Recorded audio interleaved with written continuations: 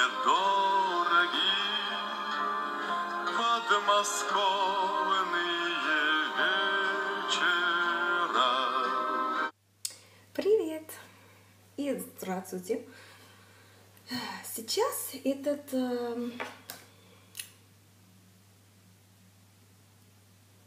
9 часов, да, и погода очень хорошо. Я в Санкт-Петербурге, в России, и я хочу сказать об русский язык и мой цель и я тоже мой мечта, это мой мечта и dream. Сейчас я говорю по-английски. So these are just some of my thoughts on Russia and Russian. So right now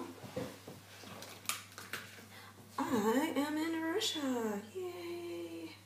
But I just want to sort of share some of my thoughts and opinions on what I've observed here. That Russians are very, very nice people. So far, I've encountered a lot of people who are extremely helpful and supportive of your Russian language.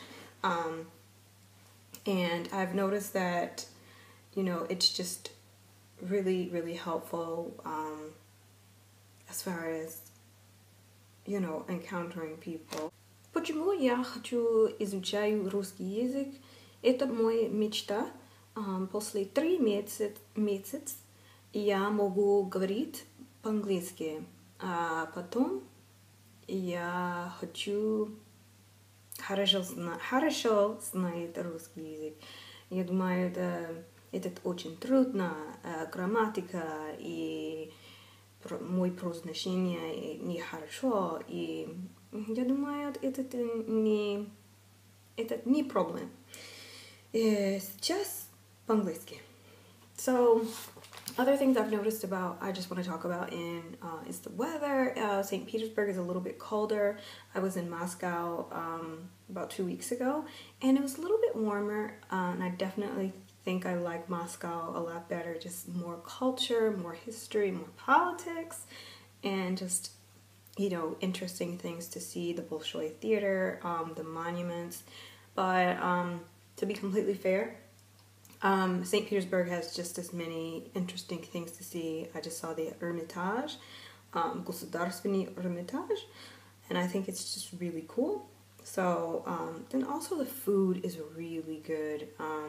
Russians are not big on spices, or at least Russian foods that I've had have not been like very spicy or full of different flavors, but it definitely makes up for it in the heartiness of, you know, kasha, pelmeni, and different things like that, borscht.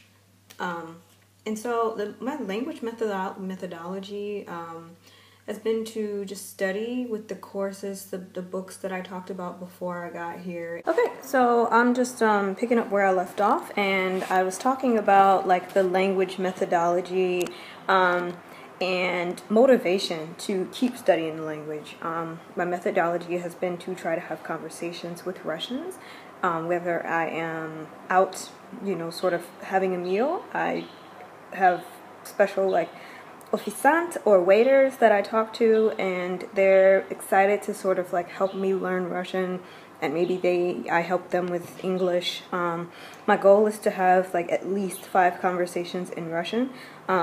At first it was like a 5-minute conversations. Now I've kind of shortened it to just conversations in general so that I don't lose motivation.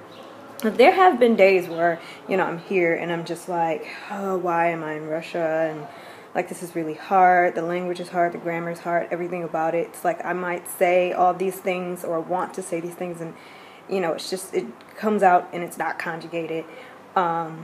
And the tenses are wrong, and it's just, you know, very discouraging, but at the same time I have to realize I'm here to learn Russian, so I keep at it. And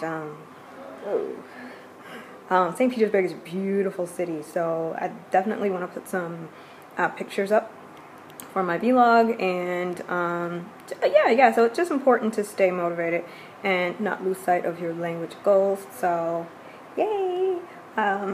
And definitely, I don't want to fall into English traps, so I try to stay away from English speakers. Not to be antisocial, but more, I can be around them, but I try to make sure that I keep my goals in mind for language learning. So, yeah, это все. И until next week, до свидания. Спасибо. Пока-пока. Thanks for watching and please subscribe. Пока. До свидания.